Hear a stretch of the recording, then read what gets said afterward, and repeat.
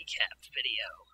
I'm having a lot of sound issues, so I am trying to adjust settings, make it so it's easier to hear, and make it so it's not so noisy when I go through and explain how certain things are done in Unity for my stream. So, that's disclaimer number one. The sound might be bad. I'm working on it, try to get it better, but it's trial and error system at this point. Very tricky. I always seem to have some sound issues with computers. So I'm using my headset mic, which is better than the webcam mic, so it doesn't sound like I'm in a tunnel. But at the same time, it's not as loud, and I have to tweak some boost settings, and then it gets kind of noisy and whatever. So bear with me now that that's out of the way. Let's go over here and look at Unity. I'm going to recap really quickly what we did today, start to finish. So the key thing today was checkpoints, and it was looking at checkpoints, how to deal with checkpoints, and how to get some kind of neat effects with our player and our checkpoints. In our scene here, we have 2 checkpoints set up. And if we look here, one is a copy of the other. This is a prefab. It's in our prefabs folder. The checkpoint has a sprite on it, it has an animator on it, and if we look at the animator, it's got 2 states for off and on. It has a parameter called active. Whenever this parameter active is set to true, it toggles onto its on state, which is a green kind of happy face that the checkpoint is active. Whenever it's inactive or off, it's in the frowny face. So that's how we switch back and forth there. To show you really quickly, I'll hit play. This is the active checkpoint right here in our game window. And then up top is our frowny face checkpoint.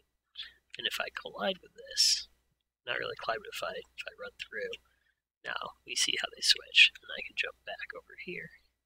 I can switch it back again. Right. The other thing is if I die, there'll be a delay for about 3 seconds, and then I'll respawn at whichever checkpoint was the active checkpoint.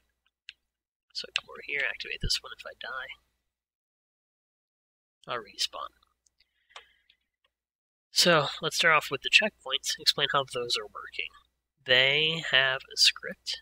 We have a script on our player action, that checks to see if we toggled with an object with a game tag checkpoint. If we look at this checkpoint here on a prefab, we can see that it has a tag checkpoint. If that's true, then it registers itself, right? So regardless of whether it's active or inactive, it registers itself. It also switches that boolean on the animator to either false or true. So the current checkpoint set to false, the new checkpoint set to true. When we die, we call this function called player death. And that happens either if we die from a bullet or from colliding with an enemy. We spawn some gibs.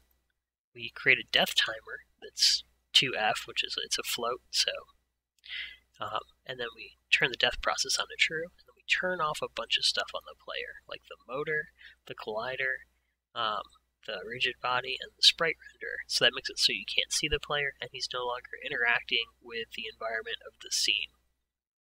We then de-increment the lives that the player has, and we log a message saying that the game should be over, or it should go to a continue screen. This is for later. We're going to add this scene in at another session, probably next weekend. Delay has already been added to the player death, so let me clean that comment up. And then in our update loop, we check that boolean to see if it's set to true, and then we go through and handle that. So we look at the death timer. If it's greater than 0, we de-increment it by a certain amount. And then if the death timer is less than or equal to 0, then we debug a message saying that the player should be at the checkpoint. We move the player to the checkpoint, and we turn everything that we turned off earlier to show or indicate that he was dead.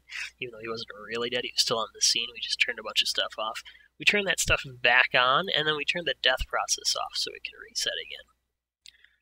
Again, replay really quick how that looks. So we can go back over to this checkpoint, we run, and then all of a sudden we hit a bullet. And that's the effect that you get from all of that code. Enjoy.